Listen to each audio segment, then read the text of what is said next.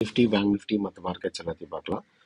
Sorry, ஒரு past 2 டேஸாக நான் வந்து வீடியோ போடலை. ஏன்னா வந்து நான் ட்ராவலில் இருந்ததுனால என்னால் பண்ண முடியல. ஸோ பாஸ்ட் 3 டேஸாக என்ன நடந்ததுன்றதையும் நம்ம பார்த்துடலாம்.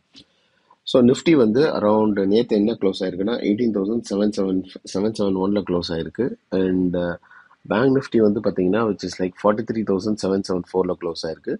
சென்செக்ஸ் வந்து 63,238 க்ளோஸ் ஆயிருக்கு. ஸோ நிஃப்டி வந்து பார்த்தீங்கன்னா அரௌண்ட் 0.5% வந்து நெகட்டிவ் அண்ட் பேங்க் நிஃப்டி வந்து அரௌண்ட் 0.4% வந்து negative. So that's okay. So நிஃப்டியை பொறுத்த வரைக்கும் முதல்ல எப்படி சார்ட்ஸ் எப்படி இருக்குன்றதை நம்ம ஒரு கிளான்ஸ் பார்த்துடலாம். So as of now Nifty வந்து டெய்லி சார்ட்டில் வந்து பார்த்தீங்கன்னா லைக் அந்த 18,838 அப்படிங்கிற அந்த நேச்சுரல் நம்பர் பக்கத்திலே வந்து எந்த பக்கம் போகிறதுன்னு தெரியாமல் முடிச்சிட்டு இருக்கு. அதான் அதோட உண்மை. எனிவே இதோட 5 மினிட்ஸ் சார்ட்டில் ஒரு முறை பார்த்துடலாம். ஸோ 5 மினிட்ஸ் சார்ட்டில் வந்து பார்த்தீங்கன்னா லைக் 5 மினிட்ஸ் சார்ட்டில் ஒரு முறை பார்த்துடலாம். 5 மினிட்ஸ் சார்ட்டில் வரட்டும், டேட்டா வரட்டும், அதுக்கப்புறம் பார்த்துருவோம். Okay fine. ஸோ 5 மினிட்ஸ் சார்ட்டில் நேற்று வந்து பார்த்தீங்கன்னா எப்படி நடந்திருக்கு அப்படின்னு பாருங்கள். நேற்று அரவுண்ட் இந்த ரேஞ்சுக்கு மேலே க்ளோஸ் ஆயிருக்கு. அதாவது 18,838க்கு மேலே க்ளோஸ் ஆயிட்டு அங்கிருந்து from there it has given the break. So திருப்பியும் ஒரு முறை ஒரு அட்டம்ப்ட் வச்சிருக்காங்க. பட் ஆனால் அந்த அட்டம்ப்ட்ல அவங்க ஃபெயிலியர். ஓகே, ஸோ அதுக்கு மேலே சஸ்டெயின் ஆக முடியல. விச் இஸ் லைக் 18,838 மேலே சஸ்டெயின் ஆக முடியல. ஃப்ரம் தேர் அங்கிருந்து ஸ்லோ அண்ட் ஸ்டடியாக கீழே வந்தாச்சு. ஓகே, ஸோ பாஸ்ட் 3 டேஸாக இதே ரேஞ்சில் தான் மார்க்கெட் வந்து இருக்கு. ஸோ எந்த பக்கம் போகிறது அப்படின்னு தெரியாம முடிச்சிட்டு இருக்கு. ஃபைன். ஸோ நிஃப்டியை பொறுத்த வரைக்கும் இப்போ நம்ம வந்து என்ன பண்ணணும் அப்படின்னா ஃபர்ஸ்ட் வந்து 18,838 ரேஞ்சில் இருந்து எதனா ஒரு பக்கம் டைரக்ஷன் வரட்டும், then we will decide. But resistance என்ன அப்படின்னு பார்த்தீங்கன்னா 19,113 அண்ட் டவுன் சைடில் 18,564. சரி, ஓகே. இப்போதைக்கு இந்த கேண்டில் ஸ்டிக்ஸ்லாம் பார்க்கும்போது என்ன தோணுது அப்படின்னு கேட்டிங்கன்னா ஐ எம் நெகட்டிவ். ஓகே, ஏன்னா எங்கேயுமே எதுலையுமே வந்து பாசிட்டிவ் க்ளோஸே இல்லை பாருங்க. ஸோ இது ஒரு பாசிட்டிவ் க்ளோஸ் கிடையாது. அதாவது 18,838 மேலே க்ளோஸ் ஆகல, இது க்ளோஸ் ஆகல, இது ஒரு நெகட்டிவ் கேண்டில். இதுவும் வந்து க்ளோஸ் ஆகல, இதுவும் வந்து ஒரே ஒரு முறை க்ளோஸ் ஆயிருக்கு. பட் ஒரு ஸ்ட்ரென்த் இல்லை.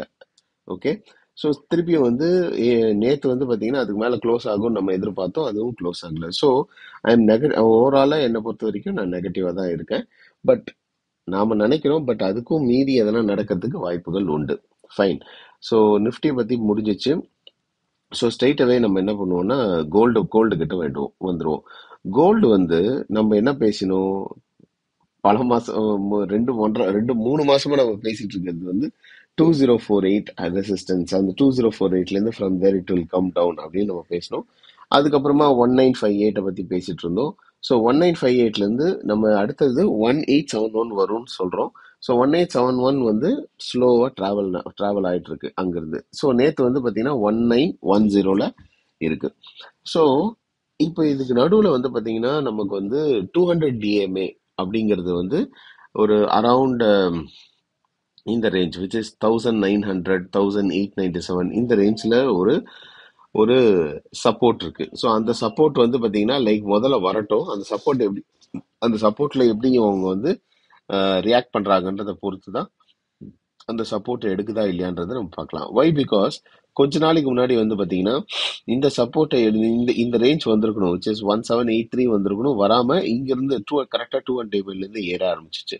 ஸோ அதனால ப்ராபபிளி இந்த இடத்துலையும் அதே மாதிரி நடக்கிறதுக்கு வாய்ப்புகள் உண்டு. Okay, so fine. அதே மாதிரி சில்வரை பொறுத்த வரைக்கும் 23 உடையாதுன்னு நம்ம நினைச்சோம். பட் 23 உடஞ்சிருச்சு. From there it can travel till 20 R டில் 21 வரைக்கும் டிராவல் பண்றதுக்கு வாய்ப்புகள் இருக்கு. இல்ல சாரி, 2150 வரைக்கும் டிராவல் பண்றதுக்கு வாய்ப்பு இருக்கு. Let's see. But 20 is the proper support அப்படின்னு நான் சொல்லுவேன். க்ரூட் ஆயிலை பொறுத்த வரைக்கும் என்ன நடந்திருக்கு அப்படின்னு பாத்தீங்கன்னா க்ரூட் ஆயில் வந்து பாஸ்ட் 2 டேஸாக வந்து ஸ்லோ அண்ட் ஸ்டடியாக நம்ம வந்து அந்த 5968 வந்து ரெசிஸ்டன்ஸாக ஃபார்ம் பண்ணிட்டு நேற்று ஒரே நாளில் it has come down to 5705. So இதுதான் ஆயிருக்கு. That's okay. யூஎஸ் மார்க்கெட்ஸை பொறுத்த வரைக்கும் நேற்று வந்து ரொம்ப flat. Okay, S&P 500 Nasdaq tau ஜோன்ஸை பொறுத்த வரைக்கும் ரொம்ப ஃப்ளாட்டாக தான் இருக்கு. யூரோப்பியன் மார்க்கெட்ஸை பொறுத்த வரைக்கும் ஒரு ஃப்ளாட் நெகட்டிவ் அப்படின்னு நம்ம சொல்லலாம். ஸோ ஸ்ட்ரைட்டாகவே நம்ம ஏஷியன் மார்க்கெட்ஸ் போயிடலாம். ஏஷியன் மார்க்கெட்ஸ் எல்லாமே வந்து கொஞ்சம் நெகட்டிவ்ல தான் இருக்கு. அது நிக்கியா இருக்கட்டும், ஹான்சாங்கா இருக்கட்டும், எல்லாமே வந்து கொஞ்சம் negative. So Asian markets negative, American markets வந்து ஃப்ளாட்டா இருக்கு, யூரோப்பியன் மார்க்கெட் ஒரு ஃப்ளாட் நெகட்டிவா இருக்கு.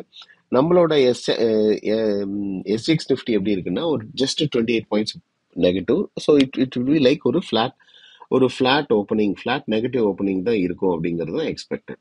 Okay, so Indian government bond ஈல்டை பொறுத்த வரைக்கும் ஒன்றும் கிடையாது, அதே இடத்துல தான் இருக்கு 7.08. அண்ட் யூஎஸ்டிஐஎன்ஆரை பொறுத்த வரைக்கும் 82, திருப்பி ஸ்லோவாக கொஞ்சம் தலையை திருப்பி இருக்கு. Okay, so that's okay. So அதில் வந்து ஒன்றும் டிஸ்கஷன் பண்ணுறதுக்கு ஒன்றும் இல்லை, ஏன்னா it is very flat. Okay, so ஸ்ட்ரெயிட்டாகவே நம்ம வந்து நம்மளோட செக்டரல் வியூக்கு போயிடலாம். நேற்று எந்த செக்டார்ஸ் பெர்ஃபார்ம் பண்ணியிருக்கு அப்படின்னு பார்த்தீங்கன்னா, பாசிட்டிவ் சைடில் எதுவும் பெருசாக ஒன்றும் இல்லை. நெகட்டிவ் சைட்லேயும் பிஎஸ்சி பேங்க்ஸ் தான் அதிகமாக இறங்கிச்சு, 1.67% வந்து இறங்கியிருக்கு. பிஎஸ்சி பேங்க்ஸை பொறுத்த வரைக்கும் என்னன்னா, அது வந்து ஒரு ஒரு ஆஸ் ஆஃப் நோ இது வந்து ஒரு ரொம்ப ஃப்ளாட்டாக இருக்கக்கூடிய ஒரு செக்டார் தான். ஸோ நடுவில் வந்து கடகடன்னு ஏறிச்சு, பட் ஸ்டில் இது கொஞ்சம் ஃப்ளாட்டாக இருக்குது அப்படின்னு தான் நான் சொல்லுவேன். ஸோ நம்ம வந்து நம்மளோட ஆனந்த் சாரோட வாட்ச் லிஸ்ட்டுக்கு போயிடலாம். ஆனந்த் சாரோட வாட்ச் லிஸ்ட்டில் வந்து பார்த்தீங்கன்னா, எஸ், டிவிஸ் லேபை பற்றி நம்ம பேசணும். நேற்று வந்து அவரோட லிஸ்ட்டில் டிவிஸ் லேப் மட்டும்தான் ஏறி இருக்கு, அதர் தன் தட் மிச்சம் எல்லாமே இறங்கியாச்சு. ஓகே, ஸோ என்னென்ன ஸ்டாக் இறங்கி இருக்குன்னு பார்க்கலாம். ஃபர்ஸ்ட் விஷயம் ஐடிஎஃப்சி நம்ம சொல்லிட்டு இருந்தாரு, பட் ஐடிஎஃப்சி இறங்கிடுச்சு. ஐடிஎஃப்சியை பொறுத்த வரைக்கும் ஏன் இறங்குச்சுன்றதுக்கு முன்னாடி எவ்வளோ பெரிய ரன் அப் கொடுத்துருக்குன்றதையும் நம்ம பார்க்கணும். ஐடிஎஃப்சி வந்து பார்த்தீங்கன்னா அரௌண்ட் 52லேருந்து கடகடன்னு இட் ஹாஸ் கான் டு 85 வரைக்கும் போயிட்டு ஒரு ஸ்மால் ப்ராஃபிட் புக்கிங் அப்படின்றத நம்ம சொல்ல, நேற்று மட்டும் அரௌண்ட் 5% இறங்கியிருக்கு. இது இல்லாமல் ஐடிஎஃப்சியில் நம்ம ஒரு குயிக் மூவும் இருந்தது, விச் இஸ் லைக் நம்ம எந்த ரேஞ்சில் நம்ம பேசணும்னா 12 ஜூன் அன்னைக்கு நம்ம பேசணும். 71ல் இருக்கிற அந்த ஐடிஎஃப்சி 88க்கு இன் நோ டைம் போச்சு. Okay, right. ஸோ அடுத்தது ஏபி கேபிட்டலும் இதே தான், நல்ல ரன் அப் கொடுத்துருக்கு. அந்த ரன் அப்க்கு அப்புறம் ஒரு ஸ்மால் ப்ராஃபிட் புக்கிங் வந்திருக்கு. கல்யாண் ஜுவல்லர்ஸை பொறுத்த வரைக்கும் இதே தான், கடகடன் ஏற ஆரம்பிச்சிருச்சு. From there it has started ஒரு ப்ராஃபிட் புக்கிங் இருக்கு. அதே தான் வந்து சூரியோதயா பேங்க்கும் வந்து பார்த்தீங்கன்னா நம்ம வந்து 176 போகும், அதுதான் நெக்ஸ்ட் நேச்சுரல் நம்பர் பேசணும். ஸோ 176ல நிஃப்டி மாதிரி 176ல இருந்து இட் ஹாஸ் கம் டவுன். அந்த நேச்சுரல் நம்பர்ல இருந்து எந்த பக்கம் போகிறதுன்னு தெரியாம it has come down. Okay, next KDK பேங்கை பொறுத்த வரைக்கும் அதே தான், it has given a long run அப், அந்த ரன் அப்ல இருந்து ப்ராஃபிட் புக்கிங். ஸோ பயோகானை பொறுத்த வரைக்கும் it is already negative. Okay, so நான் எப்படி இதை எக்ஸ்பெக்ட் பண்றேன் அப்படின்னா, from here it will be flat, எங்கேயோ ஒரு இடத்துல சப்போர்ட் எடுத்து it has to move up. ஏன்னா ரொம்ப நாளாக டவுன் ட்ரெண்ட்ல இருந்த ஒரு ஸ்டாக்.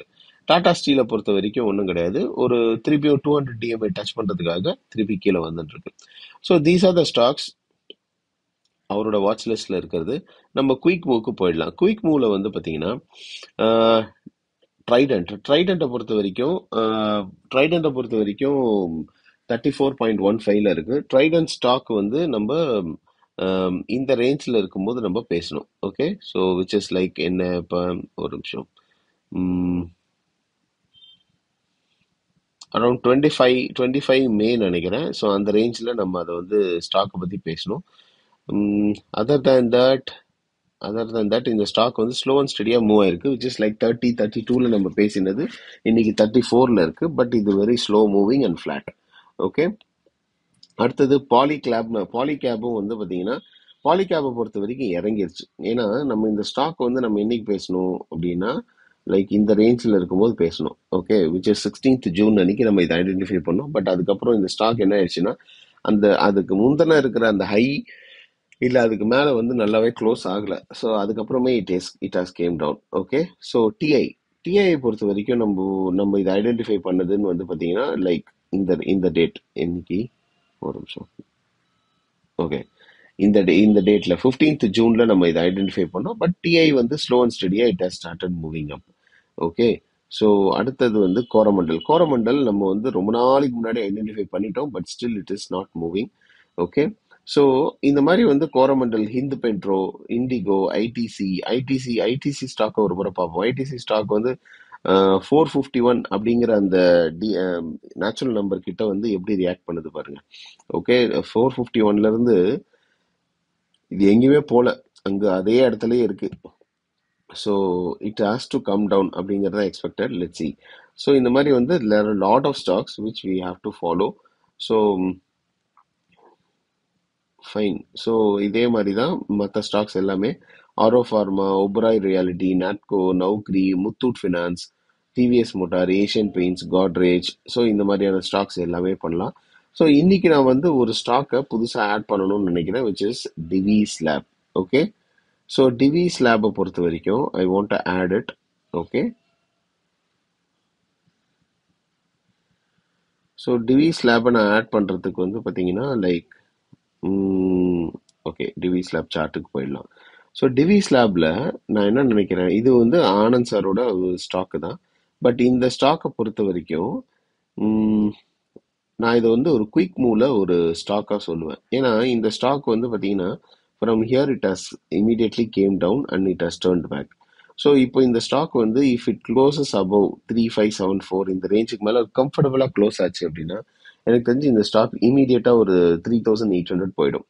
ஓகே, பட் கீப் வாட்சிங் திஸ். இந்த மாதிரி ஸ்டாக்ஸ் நம்ம திருப்பி திருப்பி நம்ம வந்து பிக் பண்ணி we will start learning. Thank you for the day. Thank you.